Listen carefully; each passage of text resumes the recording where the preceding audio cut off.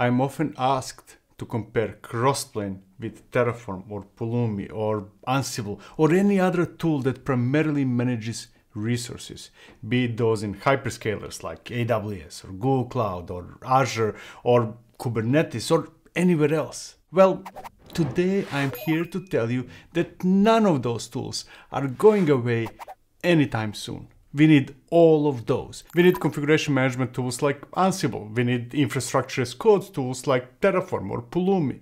And we need control planes, be it opinionated ones like AWS or Google Cloud or Azure, or those that allow us to build our own control planes like Crossplane. Not only that I will argue that those tools fulfill different purposes and complement each other, but I will even make outrageous claims like that Terraform and Helm serve the same purpose. This will be one of those videos where you're likely going to get mad at me and yell at your screen, hoping that I will somehow hear you.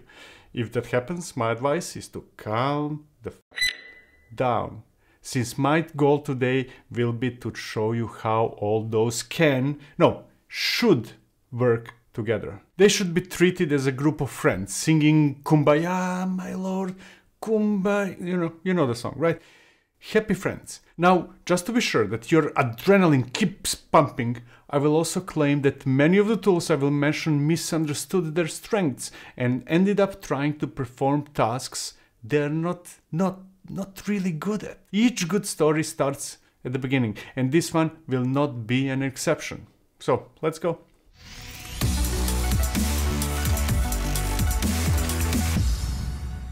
Long time ago, we realized that managing resources through shell scripts alone is just silly. And we got tools like CF Engine, Chef, Puppet, and Ansible. They all essentially did the same thing. They all helped us manage resources. What made them very different from the tools that came later is their focus on, how to put it? There we go. Their focus was on anything but APIs. If you need a server, Ansible can execute scripts that will install whatever is needed on that server. It will SSH into it, it will copy files we need, it will start some processes and it will stop others. It will change values in a configuration file and so on and so forth. Back then, we called those configuration management tools. Then something amazing happened. We got AWS and other hyperscalers followed shortly afterwards. Now, for this story, the importance of hyperscalers is not that they enabled us to get VMs, storage, databases, clusters, and what's not, but something completely different. Hyperscalers taught us the importance of APIs. Instead of dealing with random scripts, commands, and what's not, we could send requests to APIs to request resources we need. Just as importantly, hyperscalers introduced orchestration. We could request what we need by passing the desired state to the APIs, and orchestrators behind those APIs would make it happen. Those APIs and orchestrators combined produced control planes. That's when we got new type of tools we call infrastructure as code. It all started with Terraform. Those tools enabled us to define a state of what we need. Nevertheless, the name is wrong and misleading, since both the tools before it and the tools after it provided ways to define something as code. Also, it was never only about infrastructure, but any type of resources, meaning both hardware and software. What made Terraform and the tools that came afterwards different is that they were focused on sending requests to APIs. They were born when hyperscalers like AWS, Google Cloud, and Azure became a thing. What made hyperscalers very different than what we had before are the APIs. Everything available in hyperscalers is behind APIs. If you need a new VM, all we have to do is send a request to an API. If you need to find out the state of that VM, we send yet another request to the API. If you need to remove that VM, we send yet another request. At that time, most of what we could do on-prem was accessible through scripts, commands, manual instructions, witchcraft, and sorcery. Hyperscalers changed that. Hyperscalers are different. They can be instructed only through APIs, period. Terraform was one of the first to realize that we needed help in sending requests to those APIs. Hence, I can describe Terraform and other similar projects as tools that help us translate code into API requests. We can write HCL and Terraform will transform it into Google Cloud API requests. We can write Go code and Pulumi will help us transform it into API requests to Azure. We can write JSON templates with CloudFormation and it will help us translate it into AWS API requests. The main purpose of infrastructure as code tools is to transform code into format understood by an API. Now, behind those APIs are schedulers that take those requests and convert them into actual resources. That can be EC2 instances in AWS, container apps in Azure, Cloud Run in Google, or anything else. A request is sent to an API, it is picked up by a scheduler or a controller which creates a resource or updates it or deletes it or whatever else. That's how all hyperscalers work. Hence we have 4 steps process. We write code in a specific format, be it HCL, XML, YAML, Go or anything else.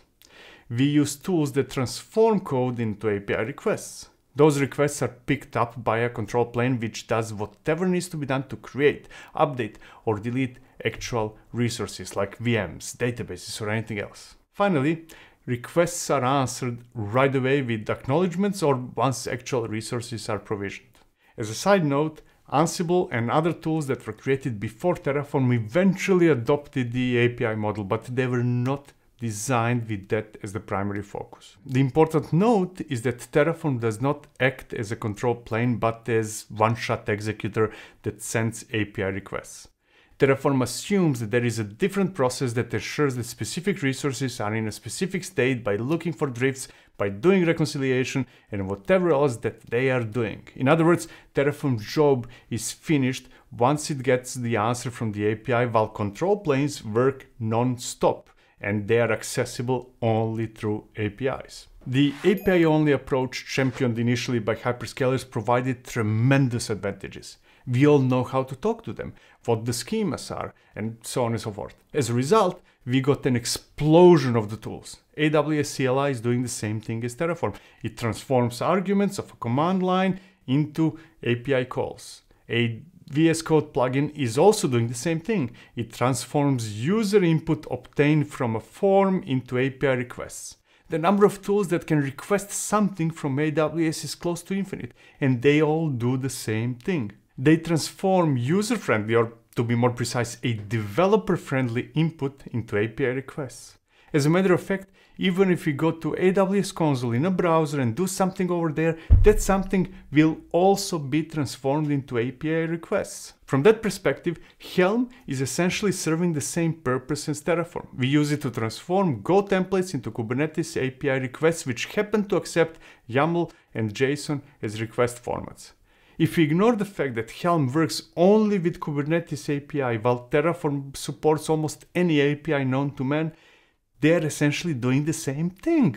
Crossplane is also transforming code into API requests. We can define a managed resource like, for example, AWS EC2 instance as YAML, and Crossplane will transform that into whatever AWS API expects. From that perspective, Terraform, Helm, and Crossplane serve the same purpose. However, that is not the point, since managed resources are not why we use Crossplane. That's a necessity, but not the main reason why people are using it. Crossplane's main mission is to enable people to create control planes that act in a similar way as those in AWS or Azure or Google Cloud. It allows teams to define APIs and controllers that manage resources by making AWS requests to AWS, Google Cloud, Azure, and any other destination. Those controllers are not one-shot, but continuously calculating drifts and reconciling them. Now, it might sound strange that we need control planes to manage resources in control planes, but there is a very good reason for that.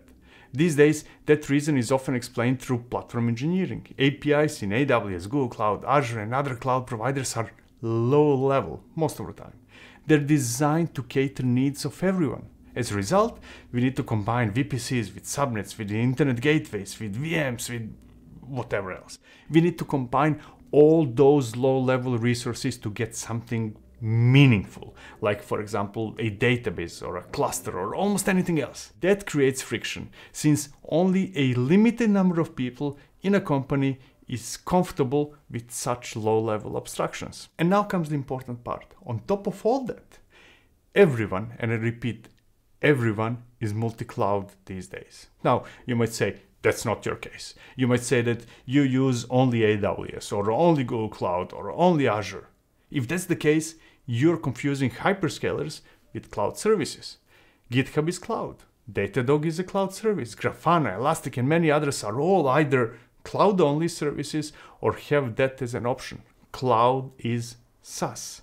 Cloud is when we delegate management of resources to a third-party company and when services are accessible through APIs. At the same time, all cloud services are based on control planes. So we need to create custom APIs tailor-made for our specific needs and backed by controllers or schedulers that manage resources behind those APIs. That results in the need for custom control planes. We can create an API for a database that contains only the needed fields and abstracts the complexity.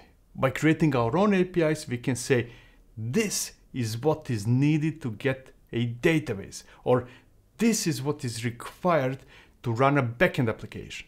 That something can be expanded into a number of resources in AWS or in a Kubernetes cluster or in Google Cloud or in GitHub or anywhere else. It can also be execution of other tools like Atlas Operator for database schemas, dashboards in Grafana, and so on and so forth. The point is that we create APIs that define something meaningful and let a control plane convert that into low-level resources and continuously manage those resources. And here comes an important note. Just as AWS does not care how we send requests to its API, Crossplane or any other control plane does not care how we do that either. Both AWS and Crossplane care only what's happening after they receive something through their APIs. Hence, from the user perspective, from the perspective of a person that needs to request a desired state or initiate an operation through an API, there is still the need to define that state somehow and to convert it into API calls. And that's where Terraform, Pulumi, Helm, and other tools come in. We need those tools to manage API requests. That's why I don't believe that Terraform and Pulumi are competing with Crossplane. They are the tools that transform code into API requests. Crossplane creates those APIs and acts as a scheduler with control loops. It is a control plane. So, Terraform and Pulumi compete with Helm and other similar tools that are designed to convert code into API requests. They complement Crossplane since Crossplane does not have a mechanism to convert code into client-side requests. Crossplane enables us to create APIs and relies on other tools to convert code into client-side requests. Those tools can be Helm, but it also can be Terraform, Pulumi, or any other similar tool. The problem arises when we misinterpret the primary focus of a tool. Each tool can do more than its core function, yet does not mean that it is good at doing, how can I call it, side hustle. Configuration management tools like, for example, Ansible are designed to execute commands, modify files residing in a remote location, execute scripts and similar operations. They can convert code into API requests, but that's not what they are designed to do, and they tend to do it poorly. On the other hand, infrastructure as code tools are good at converting code into API requests, be it in AWS, Google Cloud, Azure, Kubernetes, or any other API, including custom ones. They're not orchestrators, even though many are trying to use them as such. They do not expose APIs to end users, but operate on the level of files. They're not control planes. We should not call those tools infrastructure as code since they perform the same core function as Helm or even kubectl. The problem is that I do not have a better name for such tools. Nevertheless, what matters is that they convert code into API requests, mostly for the purpose of propagating the desired state to an API. Control planes, on the other hand, are designed to expose APIs, to end users and to perform scheduling. They watch for drifts continuously. They do reconciliation and all other things that we are already used to. Control planes are, at the same time, acting as infrastructure as code tools since they can invoke other APIs as well, but that's not their primary purpose. They're meant to expose APIs and do orchestration, drift detection, and reconciliation. And by the way, they're supposed to do that continuously, all of that. Now, with all that in mind, I can safely say that we need all three types of tools. Unless everything is accessible through APIs, we need configuration management tools. That is especially true for those running their own data centers. We should strive to go towards API-only systems, and we might get there completely one day, but that might not be the reality for all of us right now. We also need a way to convert code into API requests. Using CURL to instruct a control plane what to do is too tedious. That's where Terraform, Pulumi, Helm, and other similar tools come in. Finally, given that hyperscalers provide APIs for low-level resources, we often need to define our own. For example, we might need to define what it means to have a database both on the API level, but also on the orchestration level. That's where control planes come in, and we often have to have our own custom made on top of generic ones like AWS. And that's it. Thank you for watching. See you in the next one. Cheers.